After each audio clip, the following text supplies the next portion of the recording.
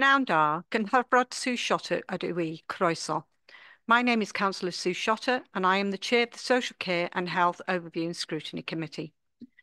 Can I welcome everyone to the meeting today, which is a multi-location meeting. The meeting will be live streamed and recorded and will be available for viewing after the meeting.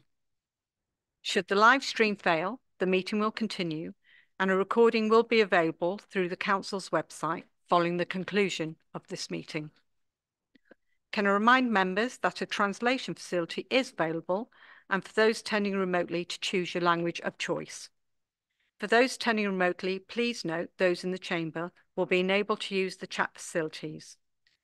For those wishing to speak in the chamber, please raise your hand. For those attending remotely, please use the raised hand function. We will alternate between the speakers in the chamber and the remotees.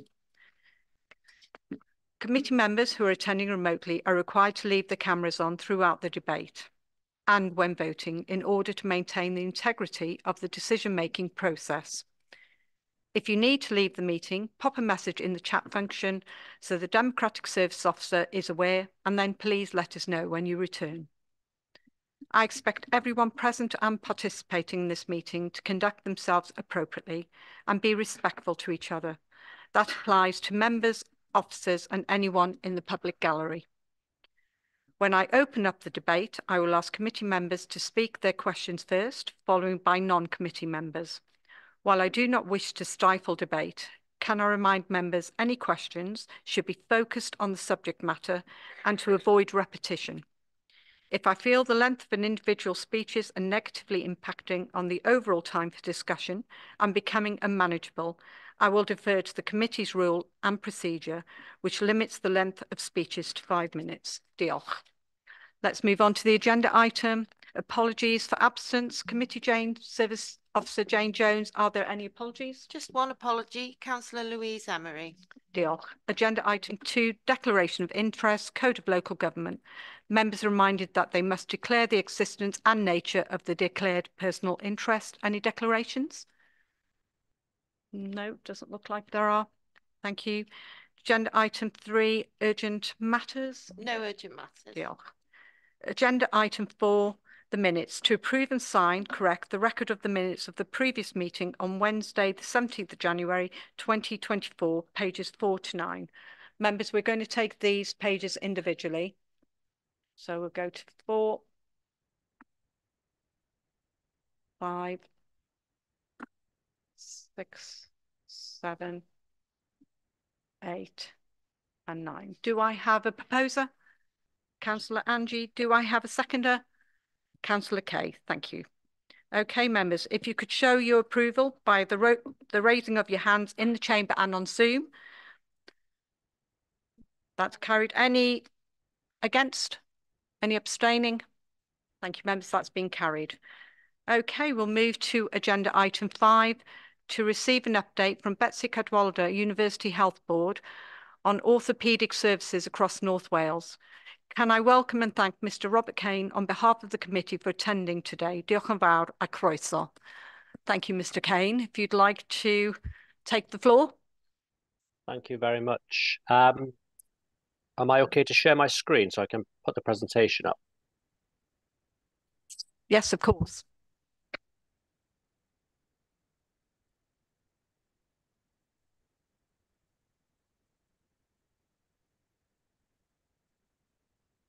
Can you all, or one of you confirm you can see this okay?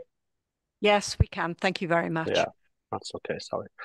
Okay, so thanks for welcoming me onto this meeting again. I think it's the third time I've attended this particular meeting over the past few years, and it's always quite insightful, and thank you for inviting me a third time. So the way I've positioned this paper is just I've updated the slides from the previous presentation so that it's easier for you to compare where we were against where we are now. So hopefully you'll be able to see that as we go through.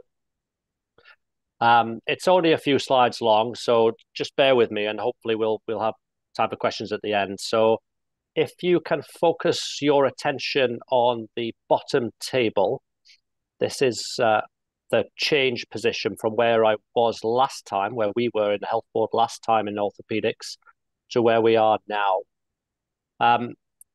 We've actually seen a 36% reduction in stage one. Now, for those of you that are less familiar, stage one is those patients that are waiting for their initial appointment with the orthopedic surgeon or the clinician. They've been referred from the GP and they're waiting to be seen. So we've seen a 36% reduction, which is very commendable to the clinical staff who've managed to achieve that reduction. However, what that actually materializes in is a increase to the stage four. So stage four is those patients waiting their treatment, their procedure, their total hip replacement or total knee replacement or other orthopedic surgery. So seeing so many patients at stage one will only result in an increase in the stage four waiting list, because whereas we can see 60 to 70 patients in a day at stage one, we can only see 6 or 7 a day at stage four, because requiring an orthopedic procedure obviously takes a lot longer than requiring an assessment. So that's why we're seeing an increase. However, what we have seen is a reduction in the longest waiting patients at most stages. So at 52 weeks and at 104 weeks, we've seen largely reduction in waiting times at those levels at both stage 1 and 4, which again is an improvement in our waiting list position, much better than what it was a year ago when I presented last time.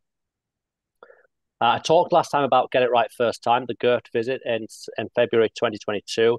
We're now 78% complete with those recommendations. They gave us 46 recommendations, mostly local recommendations. Some of them were national recommendations, of which all health boards in Wales received a copy of the same recommendations nationally. We're 78% complete with those now, and well on our way to achieving those by the end of this year.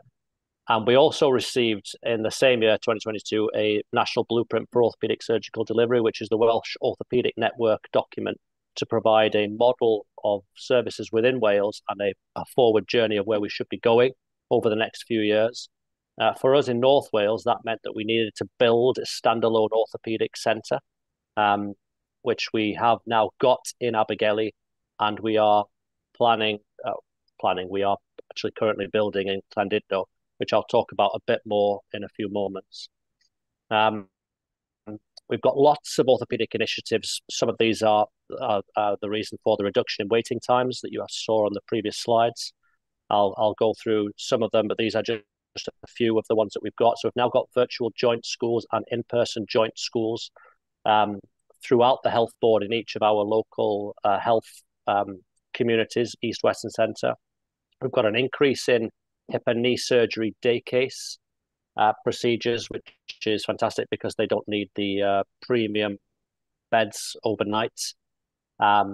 We've got high volume, low complexity surgery going on, which is basically the more simple, non-complex cases, which we can get through quite quickly to get patients treated and managed as fast as possible so that they obviously get the relief that they require. We've got pockets of robotic surgery coming up and becoming more prevalent as we, specifically in West, but it's sort of materializing more in the East as well. And we're also looking at how we can better use the clinical staff, the non-orthopedic surgeon staff, better to manage those waiting times that you've seen on the previous slide. Abergele and Llandudno I've mentioned already. I'll just talk a little bit more about Abergele. So Abergele is our short stay arthroplasty hub for hips and knees. We've had that in place since September. We did have Abergele as an elective centre for the Central Integrated Health community.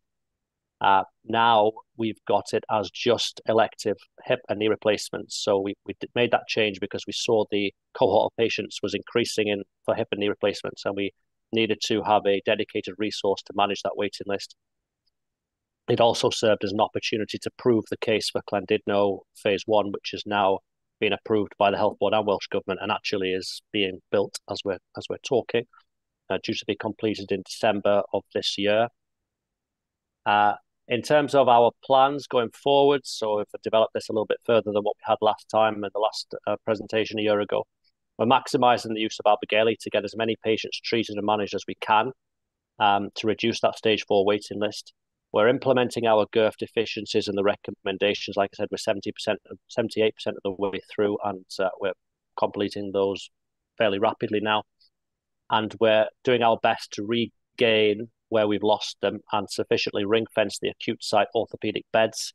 Those beds are essential for the more complex high-risk patients, which we can't treat in Abergele, and we might not be able to treat in Llandudno. We do still need those ring-fenced acute site beds. In the medium term, we're looking at completing Llandudno orthopaedic unit on time, like I said, December time, and continued focus on the reduction in waiting times for orthopaedic elective patients. And in the long term, Llandudno actually may have a phase 2.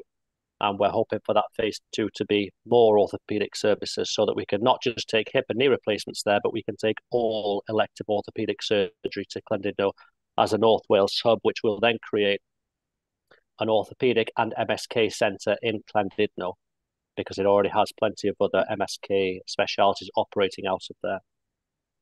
Okay, I hope I haven't rushed through that too much, and I appreciate any questions if anybody has any.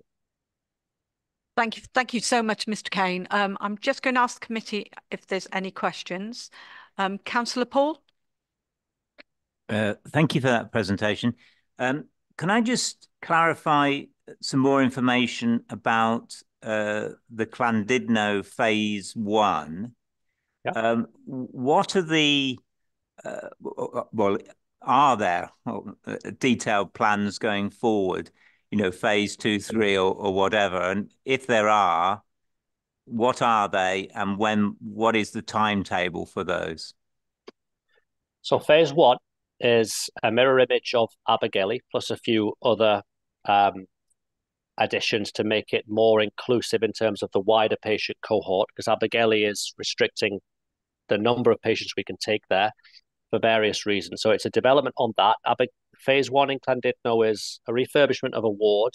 It's the addition of 2 brand new theatres. It's an extension to the radiology department, and it is a new, bigger recovery area on this side of the theatres. That's due to be finished in December of this year. Phase 2, again, I need to clarify, phase 2 is currently in the modelling phase of what we ideally need phase 2 to be in terms of what speciality. So is it orthopedics? Is it urology? Is it ophthalmology, etc.? We're looking at the numbers now to see where the greatest need is so that we can decide what phase 2 will be. But even once we've decided that, it doesn't necessarily mean we've got the capital or the revenue monies to support it. We do need to work all that through. But we're in that stage now where we are modelling that in. Phase 3 and 4 would largely depend on what phase 2 is. I can't give you a timeline for phase 2.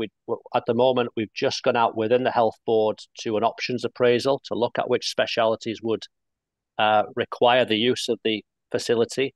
And that's for the executive team to be more informed. And then I'm assuming that would then be pushed out wider for wider consultation.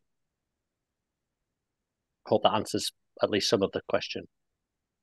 So just let me fully clarify. So in a sense, we're not, in terms of phase 2, if you like, the business plan for phase 2 has to be worked up and then sent off to Welsh Government. Yeah, we haven't got the business plan for that. We're writing it as we speak. And that business plan will focus on Llandudno again. Yeah.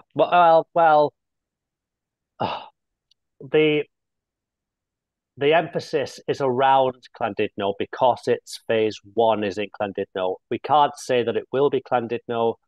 Maybe it isn't phase 2 of Llandudno, that the additional activity goes into a different site. But again, this is part of the options appraisal.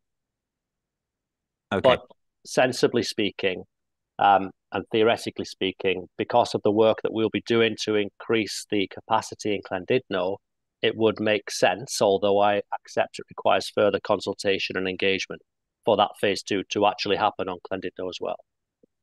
Thank you very much. It isn't a foregone conclusion. No, thank you very much. Thank you, Mr. Kane. We've got another question from Councillor Liz on Zoom.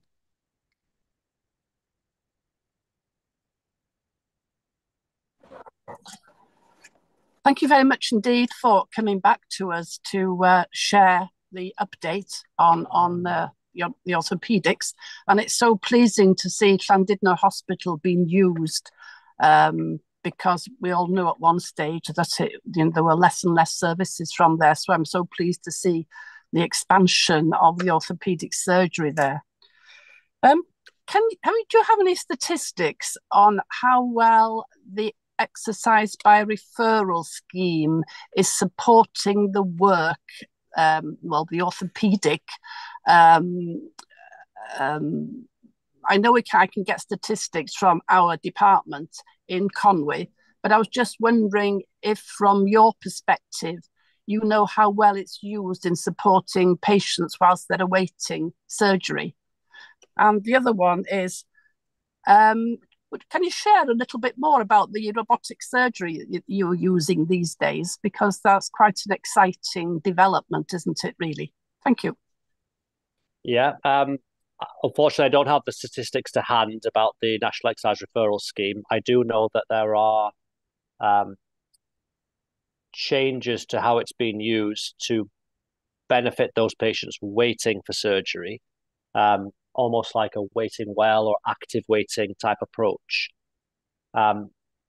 It's difficult to answer it because we've got lots of different pieces of work that feed into and out of National Exercise Referral Scheme.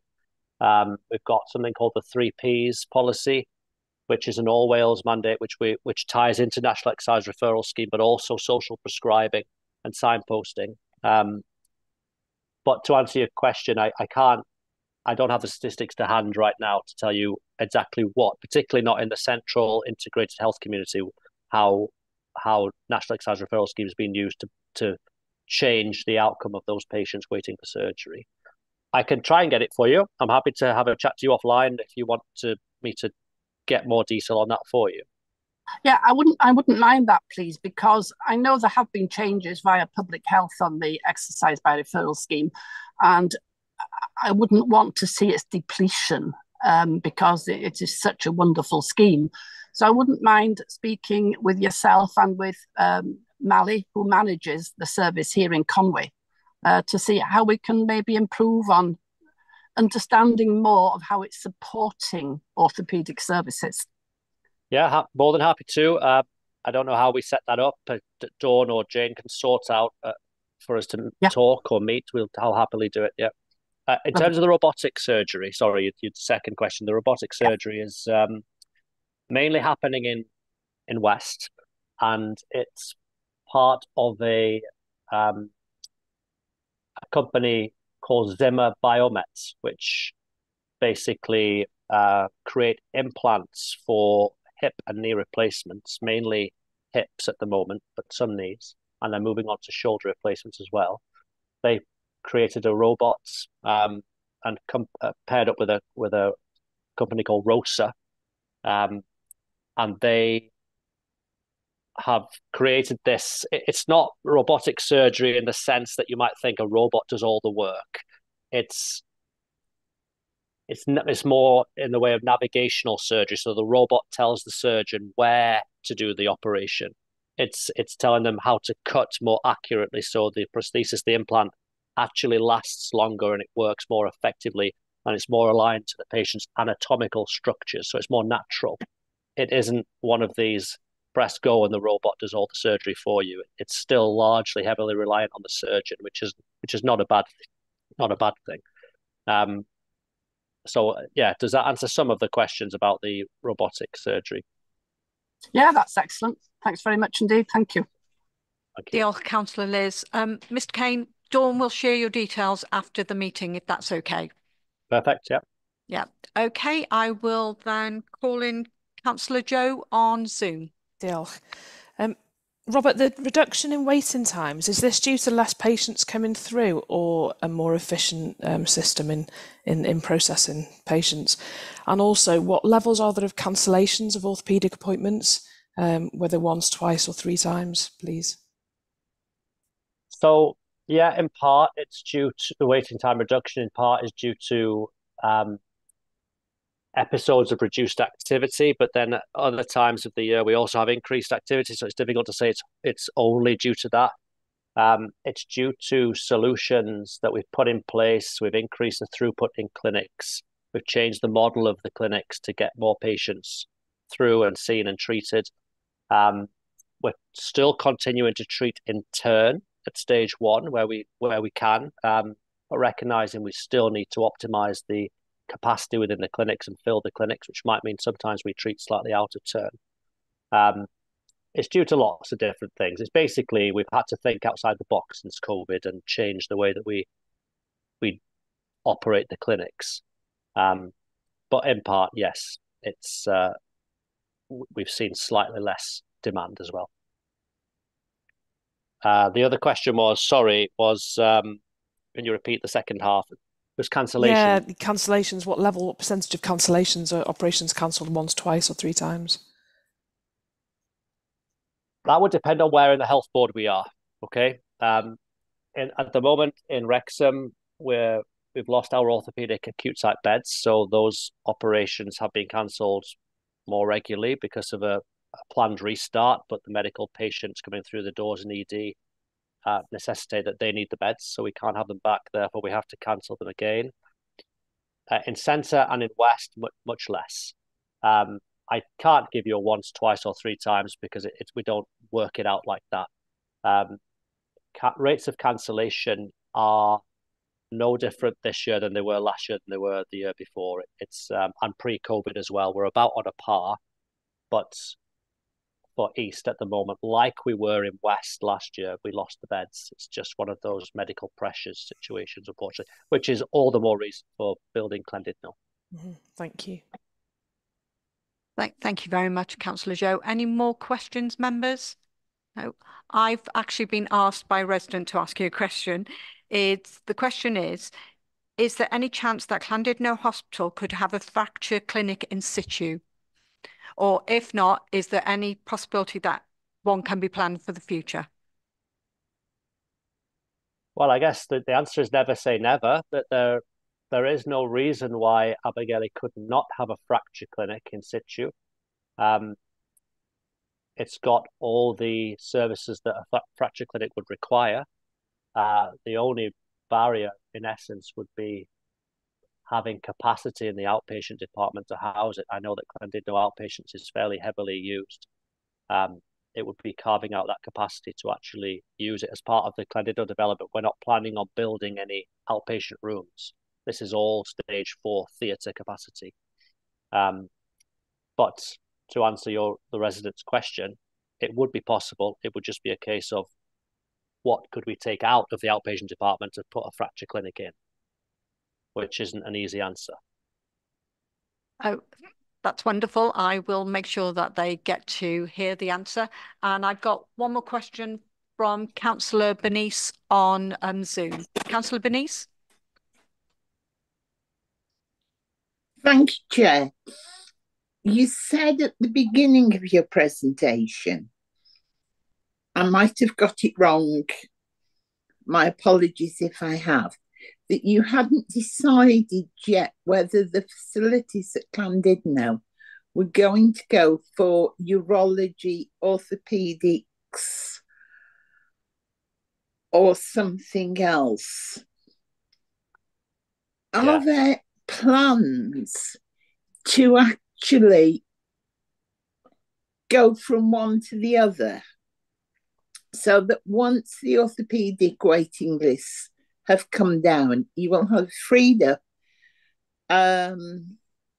theatre time, you'll have freed up beds. Is there some way that those can be reallocated quickly to tackle the other long-term waiting lists? Theoretically, to answer your last question, yes, you could reallocate to different specialties. Theatre is a theatre. Orthopaedic theatres require certain levels of equipment in it, which would be a bit of a waste of money if we were using it for a non-orthopaedic speciality. And the beds on the ward are beds on the ward, so yes. Theoretically, that is possible, but that isn't the plan. The plan is to build and locate and operationally streamline and make it as efficient as possible for the long-term sustainable future elective orthopaedic hip and knee replacements, phase 1. Phase 2, you asked a question about what are the other specialities that could have phase 2 if we had a phase 2, if it was in Llandudno. And they are made up of what the Get It Right First Time organisation, which did our review in February 2022. They have what we call it a basket of high volume, low complexity surgeries. This is the efficient surgeries that we can get through really quickly to make best use of these theatres. If my memory serves me right, it's women's health and gynecology, ophthalmology, ENT, orthopedics, and I think it's urology. Those are the 5. So those would be the 5 specialties we'd be looking to put through the options appraisal if phase 2 was to happen. Yeah. Just to follow up slightly, I know equipment for the various things vary, but if we tackle one waiting list and they're highly successful, it's reallocating that service to tackle the other waiting lists rather than allowing those to grow. That was the reason behind, and we're spending an awful lot of money, which is well needed for orthopedics. But then if we cure that one, we're stuck with other waiting lists, and those are growing. You know, I mean, the one that springs to mind, which we probably couldn't do in Llandudno, is the vascular surgery is actually in dire straits, and many of the patients are being relocated to other health boards, which is not good for the patients or their visitors. Yeah. Thank you. I think just to come back on that is that building this elective cold site, as we call them, in Llandudno, or what we've currently got in Abergele, it's almost a test, proof of concept, if you like, whereas it's going to maintain for orthopedics. But I think all the surgical specialities also know they want something similar. And it may well be that when phase 1 in Llandudno shows to be able to treat patients 12 months of the year successfully, efficiently, with good outcomes for the patients, then they will then look at, can we create the same for some of the other surgical specialities? Thank you. Thank you, Councillor Bernice. Councillor Liz, I'll call you in again. Thanks very much indeed, Chair. I'd just like to support Councillor Sue, really, in her suggestion about having a fracture clinic in Llandudno, because if you're at looking at phase 2 and the option appraisal, if there was a fracture clinic, it would free up a lot of time from the district hospitals. So I just wondered, in the bigger picture, whether it's something that could be considered. Yeah, I mean, nothing is out of the scope of consideration. Llandudno is an odd venue because part of the hospital falls under the West Integrated Health Community, and part of it falls under the Centre Integrated Health Community. Locally, location-wise, geographically, it's in Centre, it's in Conway. But the majority of the clinical work is run by West. So the first question would be, which integrated health community puts their fracture clinic there, or do both do it? But again, it's not out of the realm of possibility. It would just be looking at what we removed from the outpatient department to be able to fit it in, and what consequences would that have, as well as the benefits of putting the fracture clinic there. It's something I'm happy to take forward within the health board. I can certainly take it a bit further and see where we get to with it. That'd be good. Thanks very much indeed. Thank you. Thank you very much, Councillor Liz, and I echo that support. Members, do we have anybody else that would like to ask a question? No, doesn't seem like there is. Can I first thank you, Mr. Kane, for coming today and giving us your expertise and your time. It really has been appreciated. And hopefully in 12 months' time, you will come back to us and give us an update. And hopefully by then we will be down the road of phase 2, as Councillor Paul has said, in the favour of Llandudno. I don't want to be biased, but with a bit of luck. And thank you so much, and enjoy the rest of your day. Thank you. You too. You're welcome. Thank you. Bye-bye. Members, I'm now going to move on to agenda item 7 instead of 6. The agenda item is the question to Cabinet Member. Councillor David Carr has a question. Please, Councillor Carr, could you read this question out for the committee and Cabinet members? Diolch yn fawr. Thank you, Chair. Can everybody hear me? Great, that's great. Right, the question. The price of telecare services for the elderly, disabled and vulnerable in Conway that provides vital life-saving assistance in an emergency is set to increase again in April after an extortionate 70% rise only a few months ago in September. It is disappointing that yet again there's been no meaningful consultation and very little notice given to the vulnerable people who are dependent on this lifeline, which for many can make the difference between life or death.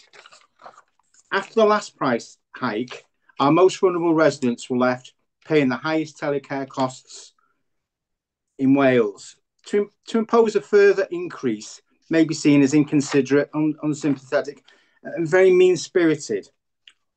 What would you need to know in order to see this issue differently and cancel this increase in the cost of telecare for our most vulnerable residents? Thank you, Councillor David. I am going to get a reply from Councillor Penny. Diolch yn fawr, Councillor Penny. Thank you, Councillor Carr, for your question. I've been in discussion regarding the whole financial position of social care since my appointment as Cabinet Member. I'm very clear about the direction of travel to ensure sustainable services and least harm to our vulnerable residents. In total, to meet the budgetary challenge, social care have 13 areas of budget reductions to deliver this year. One of these areas includes the viability of our telecare service. This is not, in effect, a service cut, but a proposal now agreed at full council last week to ensure that the service can provide to be offered at a competitive and cost-effective rate. In order to do this, we needed to increase the charge by a modest 18 pence per day, which equates to a total of £1.26 per week, £1.26 per week. Therefore, a total cost of £7.21 per week. We are sadly no longer able to subsidise chargeable services owing to the financial challenge as suggested. As a team, we will monitor this carefully, and where individuals make the case for hardship, we will review the charge in accordance with our policy. We have approximately 2,000 people who use the service. When we increased the charge last year, we saw very little impact and supported a small number with either reduced or no charge. Thank you. Thank you very much, Councillor Penny. Councillor David, would you like to come back? Yeah, firstly, the council's own report actually says this will have an adverse impact. So I think we should actually listen to what our own reports say. I think it is a priority, really, and we are very semi-detached from people when we're increasing services to the vulnerable yet again after increasing them in September. I mean, many of the elderly have paid in all their lives, you know, and really having to pay again, you know. But I don't think myself we should profit from the vulnerable. We have to be mindful. We've no day centres in it. We have no day centres in this county. The disabled transport was cancelled. I think that was the year before last. You know, really, it's cut after cut, really. And it seems to me, right, that it is very mean-spirited to make this extra cut. I mean, I'm not going to go into all the things. I think I went through in the budget all the things the council, I don't agree with the council spends its money on. But this is something we should spend our money on, really. And it's the most vulnerable. You know, and I've worked in that sector. And I've seen how vulnerable people... There's a lady that I was looking after. And you can't have somebody there all the time. She fell out of the bed in the middle of the night. And paramedics didn't come straight away. They came after a few hours. Saw she was all right and put her back into bed. These are the kind of services that are most vulnerable. And these people are not wealthy people. You know, people that have been disabled all their lives, living in social housing. These are not wealthy people. And the extra charge does make an impact. It's all very well saying to us, you know, it might not seem a lot of money. If you're on a very fixed income and you're elderly or disabled, it does make an impact. So that's what I'm saying. We should actually look at our own report, which says there is an adverse impact. And I think we should cancel this. Having had a big increase last September, we should cancel this increase. That's my view. Thanks for your help. Thank you very much, Councillor Carr. Councillor Penny? Thanks, Chair. I'm not going to make this very long. This was already voted through at Council last week, Councillor Carr. The charge is not profit making. It's not even a cost neutral service at the moment. We have a day centre at Lyselian. We have lots of community run venues that we run for elderly, and we will constantly review it. So thank you very much for your question. Thank you very much, Councillor Penny. Okay, members, I'm going to now move on to agenda item 6 to review the forward work programme, pages 10 to 14, and the combined work programme, pages 15 to 41. Can I remind members that they only raise topics related to the remit of this committee? Dawn Hughes, Service Committee Officer, will present this agenda item. Thank you, Chair. Afternoon, members. So can I advise of the following? I haven't got much of an update. So the annual reports in relation to the Corporate Parenting Board and the Strategic Multi-Agency Panel are scheduled for the next meeting on the 11th of April. And also you will have had reminders today for the self-evaluation of scrutiny session on the 14th of March. So that's an online session, so I'd urge all members to attend. So that's my updates. Thank you very much, Dawn. Do I have a proposer? Councillor Austin, and do I have a seconder? Councillor Angie. Okay, members, if we can now go to the vote by a show of hands in the chamber and on Zoom. Thank you, members. Anyone against? Any abstaining? Okay, members, that has been carried. And can I say that I think that's it for this afternoon. I hope you have a lovely afternoon, everybody. Can I thank Dawn and Jane for all their assistance, the officers for attending, and the cabinet members as well. Thank you very much. Pnawn da. Yeah. No. Thank you.